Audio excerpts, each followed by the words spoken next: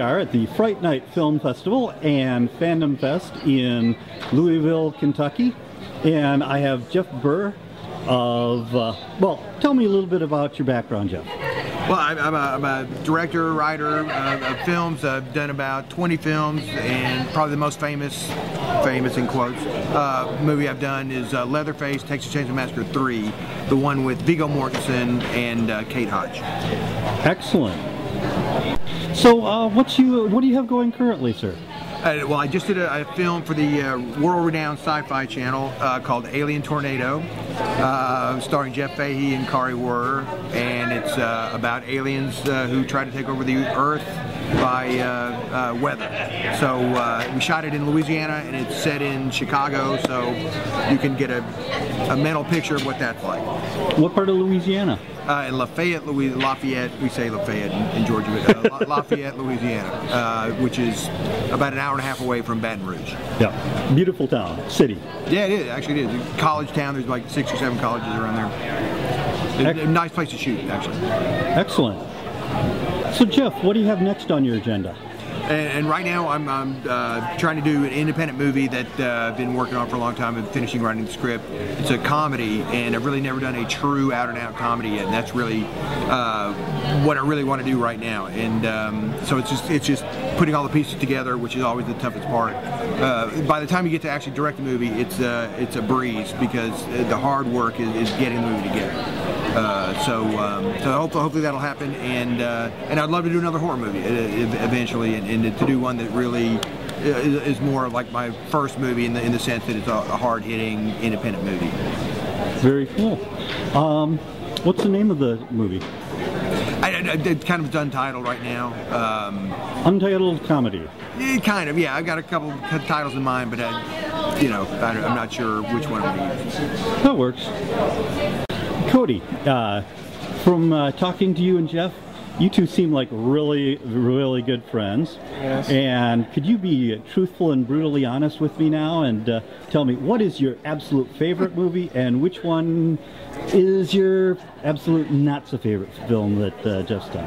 Well, my favorite is this one right here, Leatherface, the Texas Chainsaw Massacre 3.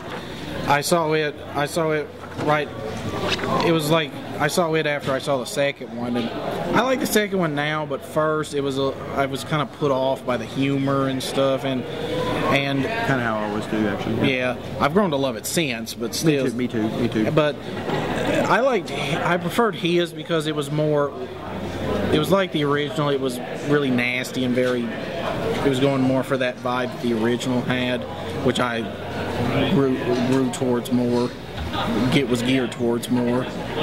And my least favorite is Pumpkinhead 2, Blood Wings, which was this. I'm supposed to hang my head in shame now. It was this direct-to-video sequel he did for Stan Winston's Pumpkinhead, and I like the first Pumpkinhead. I like monster movies, but something about that film just seemed off. Like,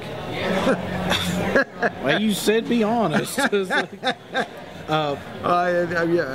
suit, yeah. I think the suit kind of got overexposed. It looked. Yes, I agree. It showed too much of the monster. Yeah, but you also knew what the monster was anyway. So. Well, the first Pumpkinhead was mostly in the shadows. Yeah, so, that's true. And I didn't really like the lead guy, the lead teenager, because I hate asshole characters like that.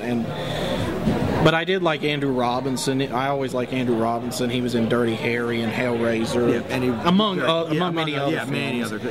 Great. He was the redeeming factor about it. He played this sheriff in the town, small town sheriff. It was like the one really decent person in the town who's the government of the town doesn't care about people getting killed, but he's the one who is really trying to keep everybody safe. Yeah, it's kind of the Roy Scheider character in Jaws, of the template.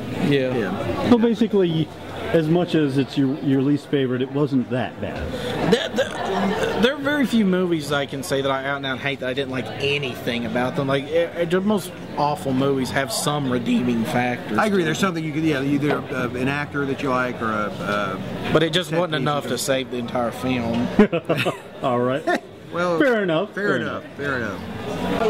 So, Jeff, I like to conclude my interviews by just offering you a chance to tell me something weird and wonderful that maybe your fans wouldn't have the foggiest idea about. Okay, here's a weird and wonderful fact about Jeff Burr.